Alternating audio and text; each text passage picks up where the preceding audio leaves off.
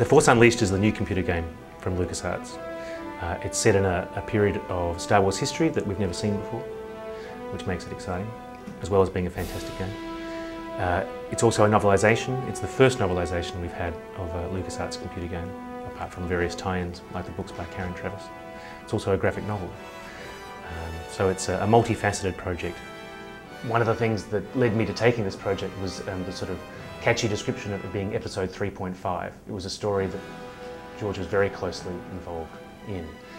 It was an area that had never been explored before, and it deals with a detail that we've known nothing about before, which is Darth Vader's secret apprentice.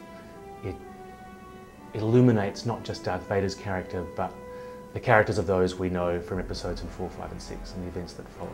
It's a pivotal moment in Darth Vader's history and his development as a character.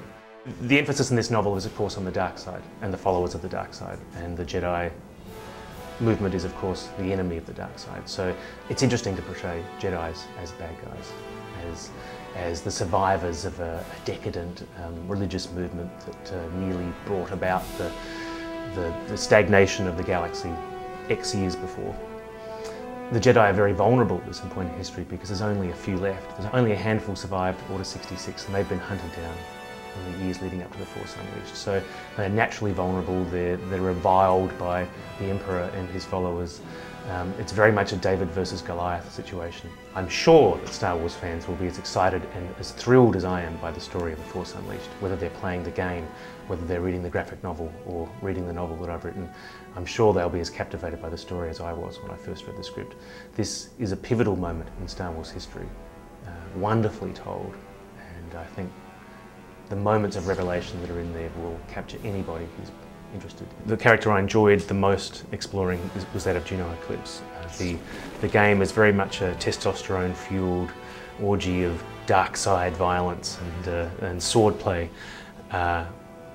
In the book I wanted to explore the character of Juno, the sort of the feminine side of the story, if you like, in much more detail in order to bring out that romantic storyline, which is in a way I think the key to both the game and the novel. Given that it is actually also a game about swordplay and the role of the Sith in the Force, there was a lot of opportunity there to explore the background and sword fighting techniques. And this is a student of the dark side, a student of weaponry and swordplay. It's very much his life. So exploring his character via what he knows about the Force and via what he knows about combat, that was a lot of fun to do. In the game, you get to do it.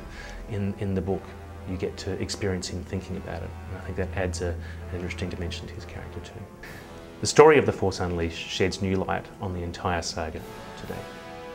It contains key details that will force you to re-examine Darth Vader and the events leading up to Episode 4, A New Hope. Everyone who has any interest in the Star Wars universe, even if they've just seen A New Hope, should read this book to see what happened beforehand, what led to that, and how the characters evolve from The Force Unleashed to the stories we know.